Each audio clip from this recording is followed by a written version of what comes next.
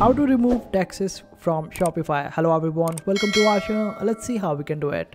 For this, just simply open up your Shopify store, and after that go to the settings of your Shopify by clicking on the bottom left hand side corner and scroll down.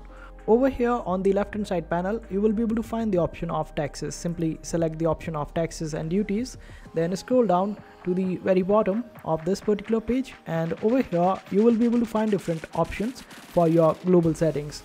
And here you can find the option of include a sales tax in product prices and shipping rate. If you check this particular button, then it would be including the taxes in your product prices and shipping rates. And if you want to remove that particular tax from your product price, then just simply disable it and click on save. And this way you would be able to get away with the taxes in your product price. And this is how you do it. I hope this video was helpful. Make sure to hit that like button and also subscribe to our channel for more helpful videos.